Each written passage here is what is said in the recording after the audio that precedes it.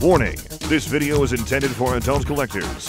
It contains plastic collectibles, questionable opinions, and someone that's given too much money to Hasbro. Do not panic. This is just a random review.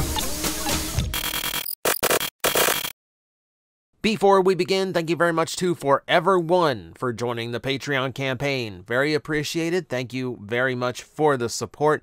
I owe you a review request, or a video request, I should say. So leave that somewhere for me to actually see, and I will get on that ASAP. So as of right now, as I am recording these, I am completely caught up on my shoutouts, so I have no idea if I'm going to have one waiting for me on Monday to get back to keep the train going, but just in case, thank you guys so much for keeping it going since February 1st. It's been absolutely insane. So with that, yes, we are reviewing a third-party toy today, so I will leave you to that. And I'm going to go ahead and apologize for how poorly the transformation footage was shot in this one. So I decided that since it was my birthday today, I wasn't just going to do a review catch-up for the Sunday video. I was going to do something really out there and different, and fortunately, someone gave me the opportunity to do that. A buddy of mine, Ranma Leopard, actually got me this off of my throne. If you don't know what a throne is, it's basically a public wish list for creators, for anyone who wants to get something for them. I don't ask anyone to use it. It's there just in case you want to. And if you want to use it, please do so responsibly. Don't go spending on me if you can't afford it.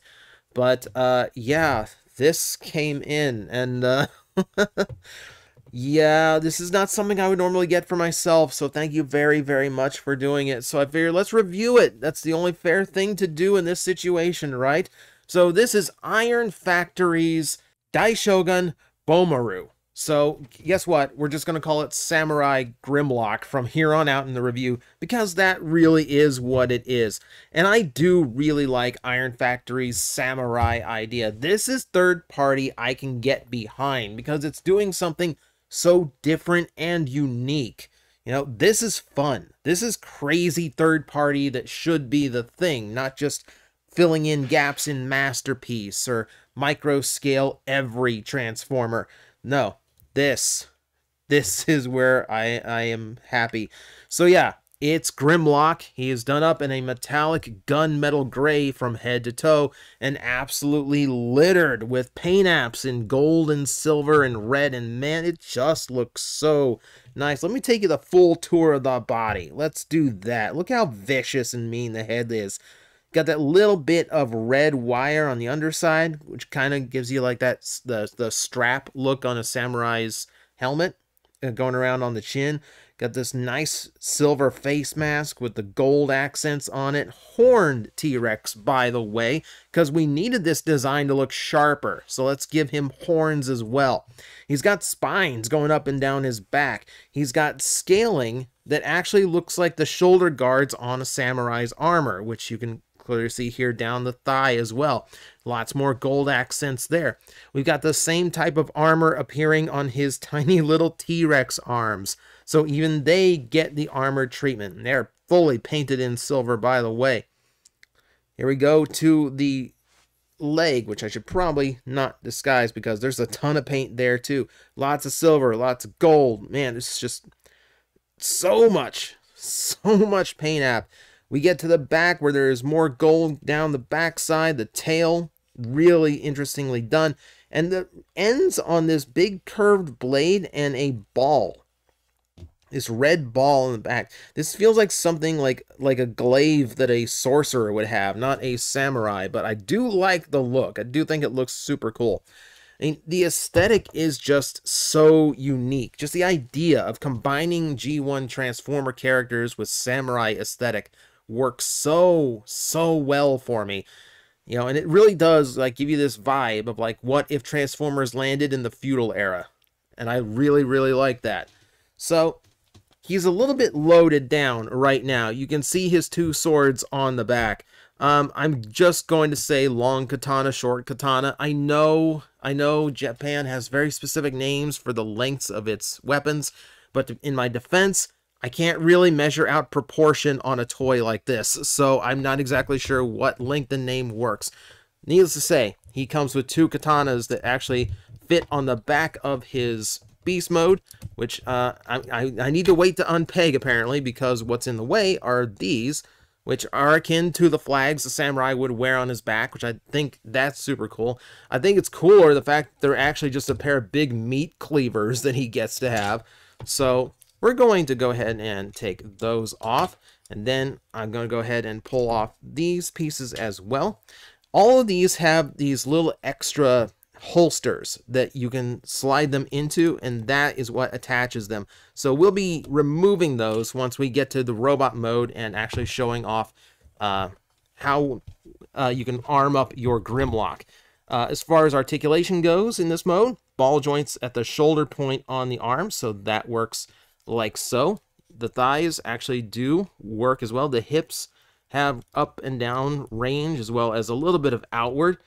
You can tilt the actual toes of the beast mode to give him a little bit more stability if you want to try for a wide-legged pose, but it's not really the most viable option there. If we go into the head, he can open and shut his jaw on both sides, so yeah, and then you can have him with different angles and expressions that way.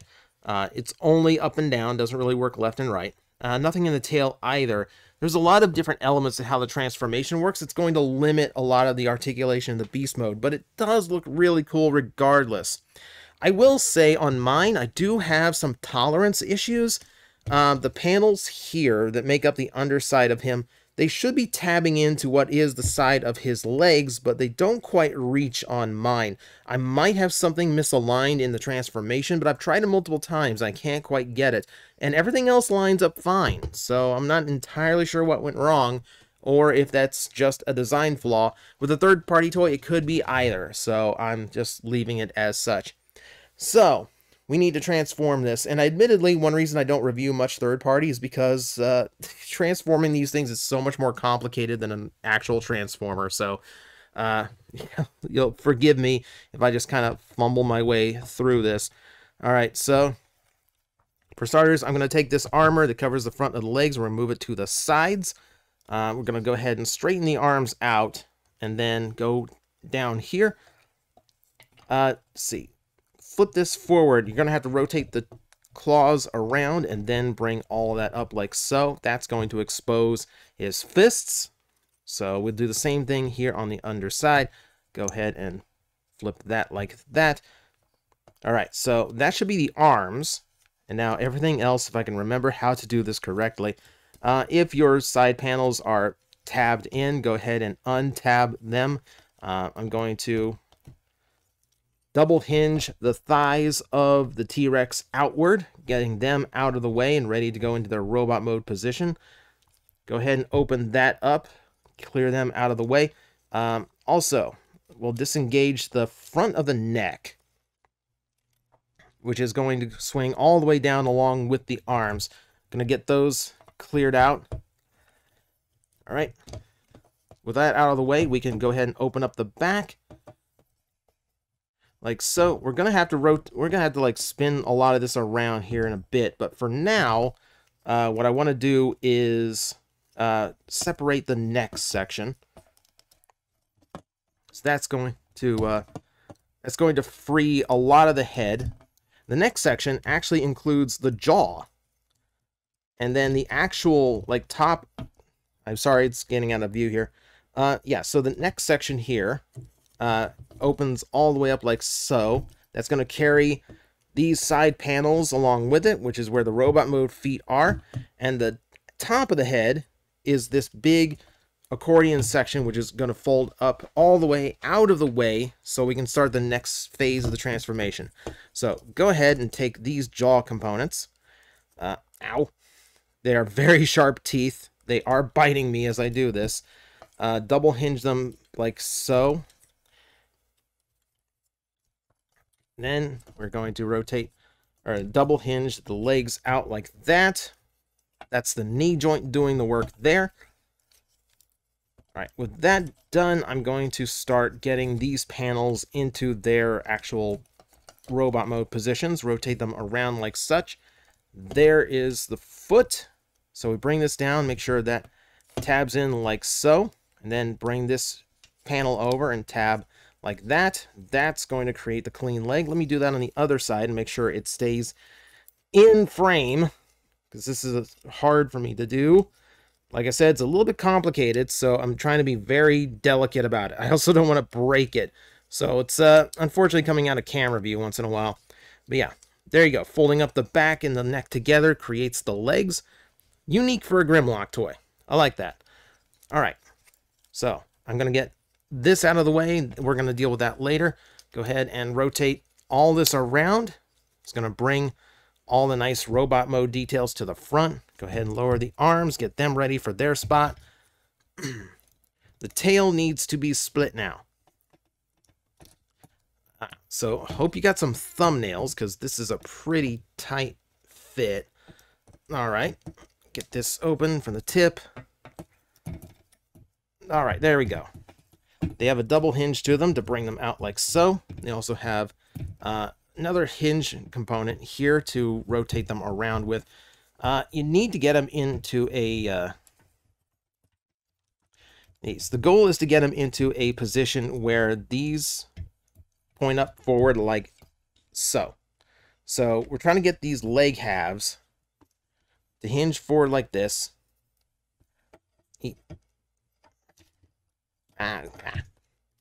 Yeah, this toy fights me a little bit. Rotate it across like that. Go ahead and close the tail up around it. Rotate that around, and that's what it's going to look like. So that's going to create a little bit of an homage to his original backpack shell, which is not a bad touch. From here, rotate the head around. I'm going to fold these double hinge shoulders back into this position. It's going to give you these nice high up shoulders, give a nice powerful physique. All right. And then we just clean up the back like so. So if I bring all this up, hang that there on the sides. It's going to form side armor for him. Just to make sure you saw it. That's where all that arm and the neck section went. The neck forms the back armor. Arms form the little tiny armor on the sides. And then from there, it's really just like make sure that this Grimlock head accordions all the way into the back like so. Should all tab into place. And that's going to be his transformation. Like I said, it's really complicated, and I'm sorry for how many times that went out of frame. I know it's a little bit frustrating when you go to a review and someone is trying to demonstrate the transformation. You're trying to figure out how to transform it, and the guy won't keep it in frame. I apologize for that. But I don't really cover for that. I cover for my personal experience. And my personal experience is that's a really cool transformation. It doesn't feel anything like a normal Grimlock, outside of maybe how it handles the T-Rex legs becoming the robot arms. But even that's got some unique twists to it. So yeah, like it is a very different feeling Grimlock, which you would expect of something that turns into this. This is a pretty big difference in a typical Grimlock. Let me show you. The head sculpt is so freaking cool. Look at that. Look at the, it got the Shogun head in there so nicely. Like all the detail is done correctly. He's got this big, like, really lavish helmet design, but it also works in his traditional elements too. You can see his normal horns poking up through behind it. So that all works out really, really nicely. And yeah, the paint is just done so well. The translucent orange pops really, really well. It's the right kind of translucent to do for eyes because it just glows no matter what kind of light hits it. It's so good, so good. I'm going to stick in this close-up just to show you just how much paint is going on in this toy. You've got silvers, golds, lots of red to imitate the original G1's red. A little, you know, and then just like how detailed it is to make it look like like samurai armor all the way throughout the toy. It's done such a phenomenal job. Take a look at how detailed the feet are.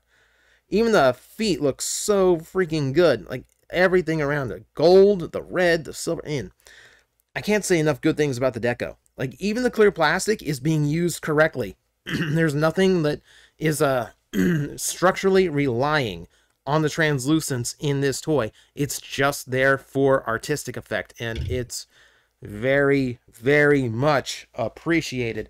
Now, one thing about this is that since this is an Iron Factory toy, it is on the short side. If you want to actually see how short, we'll bring him in with Beachcomber here. So, height-wise, they're about the same. Grimlock is a little bit bigger, but yeah, far more detailed, as you can tell. Yeah, it's hard to stack the two against each other. So he's on the small side of deluxe as far as like what you would expect for the scale of the character. As long as we're doing like size comparisons, because I know that's important for third-party stuff. Let's actually bring in a normal size deluxe of DevCon. So your height is somewhere in the between the two, just so you know exactly where you're going for here. Iron Factory typically does what's usually called pocket scale. Tiny figures that are very easy for your desk to fit. And he, like most Dinobots, would end up much larger than the rest of their assortment, which would make sense. So yeah, I cannot get over just how much paint and detail went into this toy. It looks absolutely phenomenal, and it hits the samurai notes so hard. So, can we extend this? Oh, absolutely we can. So, articulation-wise, let me do that real quick so we can get into accessories. So, yep, the neck ball jointed. That works. Shoulders ball jointed. They've got nice range of motion. It gets a little bit hindered because there's so much kibble going on here if you try to go this way. But for the most part, yeah, it's pretty well articulated. You've got a bicep rotation that works nicely. Nice double jointed elbow. Ball joint at the wrist, so all that works really nicely. Waist joint is also ball jointed, so he's got kind of an ab crunch effect as well. His full rotation. Thighs, and thighs fully rotate. The hips are universal. A little bit of hindrance, but not too bad. Knees go to 90 degree. Nice to see. Actually double jointed knee. Double jointed knee works great there too. Full ball joint at the ankle, so tons and tons of posability range. Tops what we'd expect out of a typical deluxe, which I would expect out of a third-party toy. No real shock there. We can arm him up. We can actually do a bunch of things to enhance what is already a super cool design. So, for starters, he's got these big things. I'm going to go ahead and take this off. I believe if you want to actually have him mounted as... If you actually want to have these as like his... as like actual samurai flags, you can peg these into the holes that are in this tail, which I haven't actually done, and I can't quite get the clearance here, but there you go. You get the idea. So if you want him to actually have the samurai flag look, he can have that. So I love that they worked that in as well. In a similar note, there are holes on the sides of his hip armor here, which I can actually attach the blades to. So if you want him to wield in his katanas in the more traditional style, he can do that as well. So you have ways of storing the weapons and making him look cool at the same time. Awesome there. That's not enough accessory though, because you actually get an array of spare hands, which is nice to see. You have the splayed out hand, which works really nicely. You can see even the hands are painted. They're softer material, so they're not going to break if you drop them or anything. You have two different hands for holding onto swords. You have one that will hold it straight up and one that will hold the sword at an angle, meaning you get a lot more range out of things, and I love having swords in that kind of pose. Switching the hands out, very easy. It's a very soft joint that holds it in place, and then just pick out which one you want, plug it in like so.